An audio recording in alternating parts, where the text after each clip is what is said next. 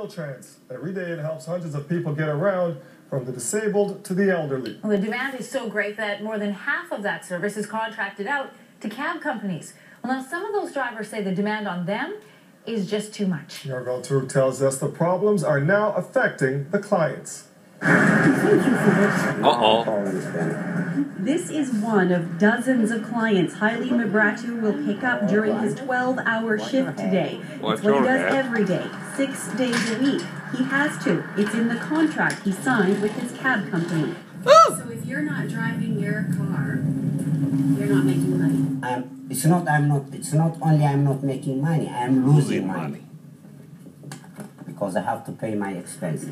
Those expenses total about $4,000 a month, just in car payments, insurance, and gas. Mebrahtu works for one of 3 taxi companies on contract with the TTC to provide accessible cab service. While he has no complaints about his company, he says the TTC schedule is almost impossible to keep up with. If drivers are late, they're dinged $30. Mebrahtu often eats in his cab, and sometimes worse. Sometimes you never know, I might miss it in my pants. Other drivers CBC spoke to echo Mebrahtu's concerns, and they say it's the clients who also suffer. I have been in complete shaking, like tears.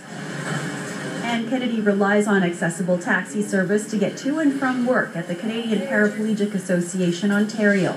I myself have been late by an hour and a half at times.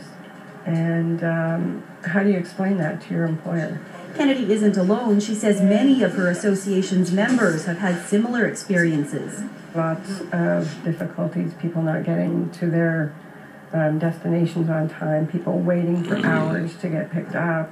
Both drivers and clients agree changes need to be made. I call it frustration. I'm done. I'm fed up with this thing. You're fed up with what? Maribel joins us live now in studio. Maribel, what's being done about these complaints? I am fed up with this. They've been taken to both the TTC and to City Hall, and that is through an advocacy group called iTaxi Workers Association. They represent some of these accessible cab drivers. They say that the TTC pays these cab companies $80,000 each every month to do this supplemented service for Wheeltrans. I also spoke with City Councillor Denzel Min-in-Wong. He's been a longtime advocate for taxi reform in this city. He says he has had major concerns with the contracts that these cab companies have with the TTC. I'll have much more on that, as well as the TTC's reaction as well tomorrow on CBC News Toronto. Great series. Thanks, Maribel. Thank you. Well, there's more than a chill.